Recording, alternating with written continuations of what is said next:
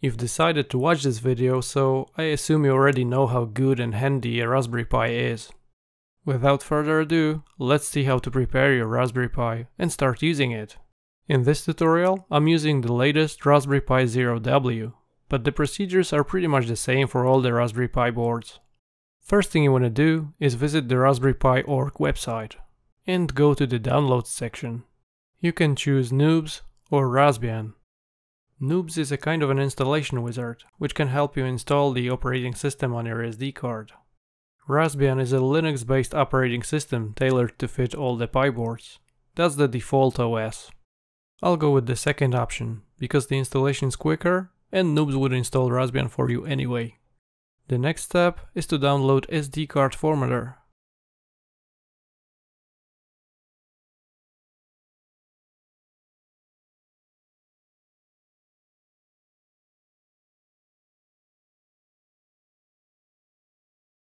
And install it.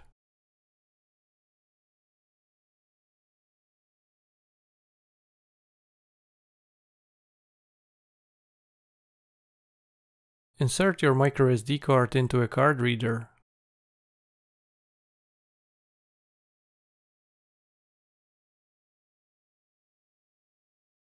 Open up the program. Choose your SD card drive letter. Leave the default format options and click Format.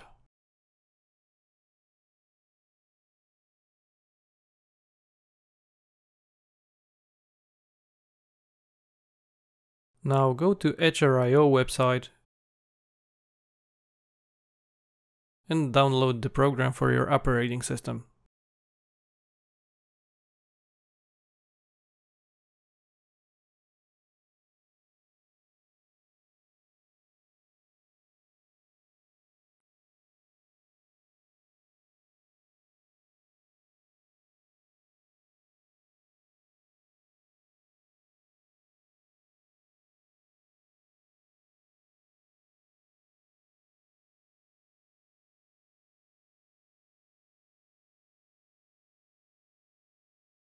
Run Etcher.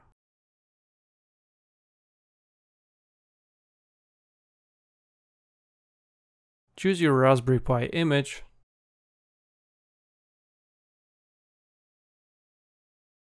Select the SD card and click Flash. This will take a while depending on your card speed. Fortunately, thanks to the magic of video editing, we don't have to wait that long. You can now unplug the microSD card and insert it into your Raspberry Pi. Hopefully you already have all the cables and adapters. This one is a mini HDMI to HDMI adapter. My monitor is not equipped with HDMI ports, so I plugged in another HDMI to VGA adapter.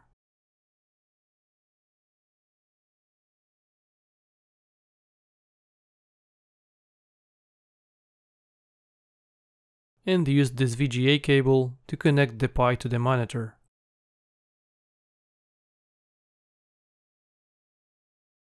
The middle micro USB port is the only usable USB on this Pi. To connect anything, you need a micro USB to USB cable. My wireless keyboard and mouse use only one USB receiver, but if you need more USB ports, you will have to use a hub.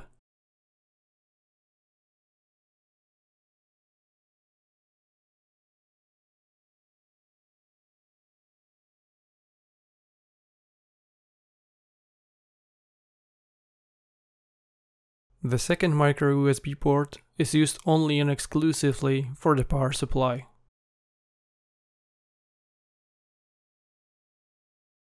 Everything's connected properly, so turn on your power supply. The small green LED should start blinking, which means the Pi is reading your SD card and the operating system is loading.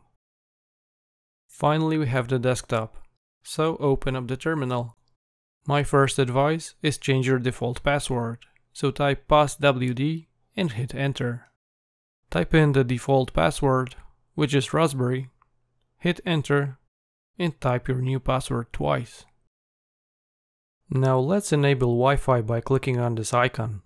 Find your SSID on the list, which is your home wireless network's name, and provide the password. After a couple of seconds, you should be connected to the internet. You probably noticed the black border around the desktop, so let's fix this now. Go back to your terminal window and type sudo leavepad, which will open a text file editor with root privileges. Open a file called config.txt, which is located in boot directory. Find the line containing overscan disable and uncomment it by deleting the hashtag. Save the file and reboot your Raspberry Pi. As you can see, the whole area of the screen is used now. Open up the terminal once more and type sudo apt update to refresh all your repositories.